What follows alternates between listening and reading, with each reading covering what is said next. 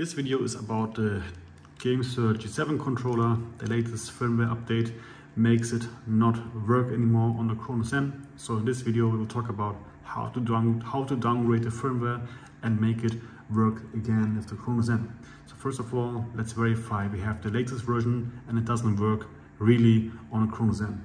So first of all, let's plug it in to our PC. We have the GameSir Nexus app open already. It's plugged into my PC now, so let's hold down the button here so it's turning on and the app can detect our controller. Great, it's detecting now, it's detected. Now what we can do is we can go and press this button right here. This button is called firmware upgrade, and you can read here it says there's no new update because we are already on the latest firmware. So we hit OK, exit this, and then we are here on a gamepad tester. On a gamepad tester we can actually test if the controller is working. As you can see, it's working without any issues. And now we can go ahead and unplug this controller from the PC and plug it in to the Cronus ZEN. We're going to plug it in. That's it. And now you can press and nothing is detected. So we have to power on the controller. So we're holding the button here. And as you can see, nothing is happening. You can even go to Zen Studio, and even here nothing is detected. You can go to device, and even here nothing is detected. You can see here connected devices. There's just nothing. So it doesn't work at all. What we're going to do now is you are going to the guide where you got this video from, and there will be a file. This is a file to downgrade your controller, and you're going to download this file on your desktop. So on my desktop, it's here. What you're going to do now is you are going to open this app. If you open this app for the first time, it may say careful attention, this and this, just press OK, just press open, and then you can open this. So once you open this, what you're going to do now is you're going to hold this Xbox button and this menu button together, like I do now, both fingers. And now you're going to plug in the cable to your controller, and the other end goes to the PC, obviously. When you did that, just hold on and wait. On my PC, it says no, couldn't recognize your controller. So I think this might be the cable. Good that this happened here. So if there's questions, you know what to do. Just try again, unplug. Okay, it doesn't work. So what we're going to do now is we are going to get the original cable I have now. Let me just wrap it up. And I'm going to plug this one into my PC. I did. Now doing the same again, holding the Xbox button and the menu button together.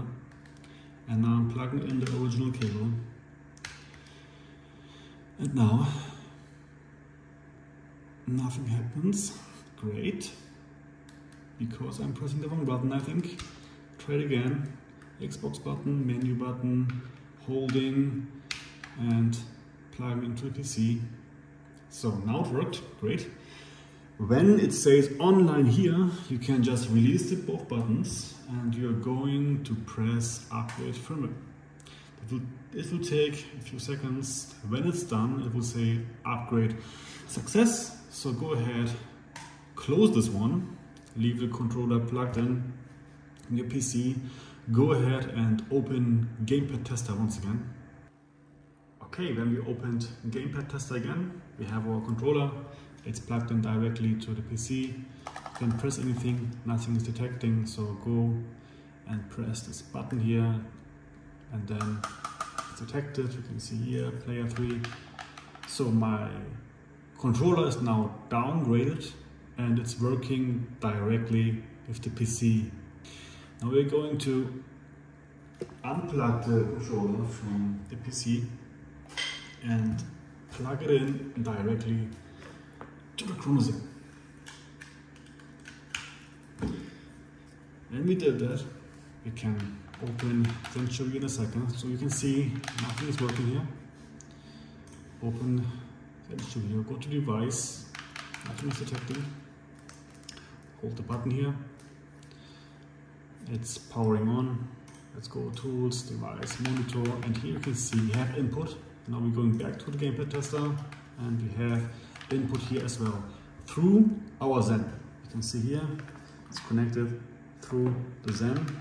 You can plug it off here and you'll see it's directly disconnected. So plug it back into the Zen. It's not detected. Hold and press the button. Not working. Hold and press again. Not working. So let's check what happened here. Because sometimes it happens. I don't know why too. You can see it's not detected. So when this happens, no panic. Just unplug everything, right? And plug in the Zen again to your console or PC. And then going to plug in the controller and power it on. And now it should detect. As you can see here. Now everything is working as intended. So this is how you downgrade your controller and make it work again.